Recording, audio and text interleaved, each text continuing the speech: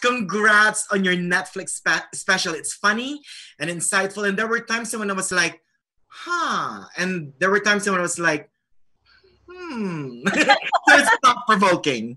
That's good. I like those are the reactions I want, huhs and hms. Yeah. Yeah, that's good. Now, this is your first ever Netflix special, is that correct? Yeah, it's my first hour, especially, yes. First hour, yes. So a big congrats. And so walk us through from the very beginning, starting with the relevance of the title 3 in the morning.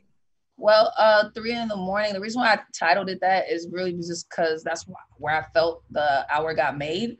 I felt like that's when I was up writing it. I feel like that's when I was at the cellar riffing with other comics and coming up with jokes and inspiration for ideas. I felt like that was the hour I was arguing with my girl for staying out too late doing comedy, or when I'd be riding around in an Uber listening to sets, just trying to figure out what I was gonna do. I also just feel like it's the hour for creatives, like it's that, witching hour where, the creatives are up and the world is sleeping. So it just captured the essence of what it was for me. That is great. Now, what about the concept? I mean, this one has everything: sex, being a Black lesbian, airplane trips, a little bit of politics, UFOs. I mean, how did you come up with those? Honestly, that's just the stuff that really goes through my brain. It's just stuff that I think about. And I try to be authentic to that voice in me that's just kind of like, somebody's going to be able to relate to this and grab onto it. Well, and each segment is funny and true. Like, for instance, you talked about important subjects like representation, cultural differences, even Me Too. Yet it's not preachy. But like what I said earlier, it makes you go, she may be right. Yeah, that's the fun part. I think the whole point is, to just get people thinking and laughing at the same time. And, I wanted some jokes to lay on you. I want you to be driving in your car and be like, oh, maybe I think about this different now. I think that's the fun of comedy, is that it also has the power to do a little bit of that. Now, what's missing, though, is Black Lives Matter. And any thoughts on that monumental subject? Well, I mean, I wouldn't say that it's missing because I'm a Black life, and I'm there and I'm representing what that can be and what in different spaces. So I won't necessarily say it's missing, but no, I didn't like specifically mention it.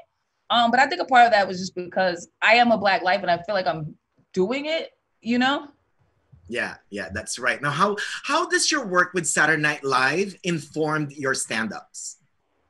I think it just made me a sharper stand-up. Definitely because I'm doing so much writing there. It's made me a better writer,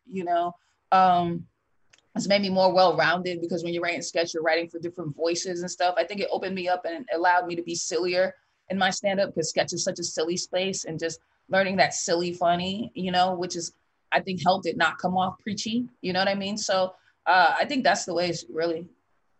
That's right. And what about along that lines? Who or what has been your inspiration?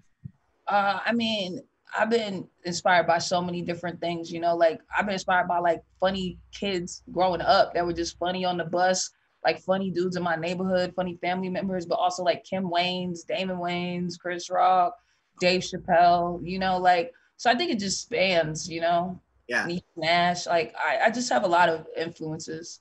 That's right. Now, my favorite bit of your show is being high on mushroom in London.